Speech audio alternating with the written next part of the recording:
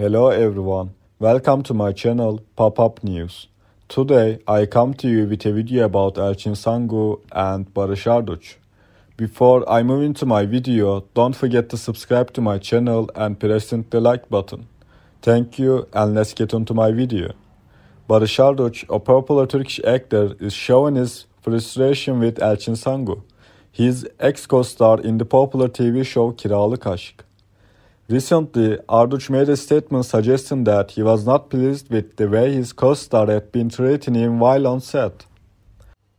In an interview with a Turkish media outlet, Arduç expressed his dissatisfaction with Elçin Sangu's behavior and attitude.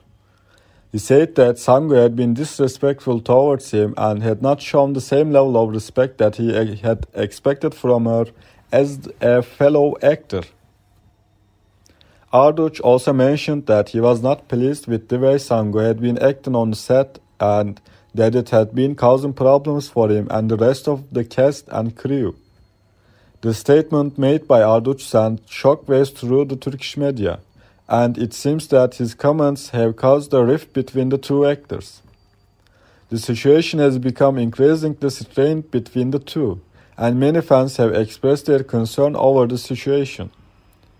In response to the comments made by Arduç, Elçin Sangu has responded by saying that she believes her co-star is acting out of emotion and that she has no intention of engaging in a public feud.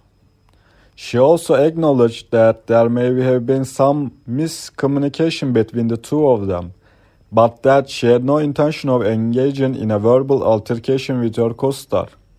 The situation between Barış Arduç and Elçin Sangu has certainly caused some tension between them again. Many fans are hoping that the two can settle their differences and continue to work together in the future, as they have been one of the most popular duos in the show's history. However, with Arduç's recent comments, it's unclear if that will be possible. Thank you very much for watching my video. See you in the next one. Take care and goodbye.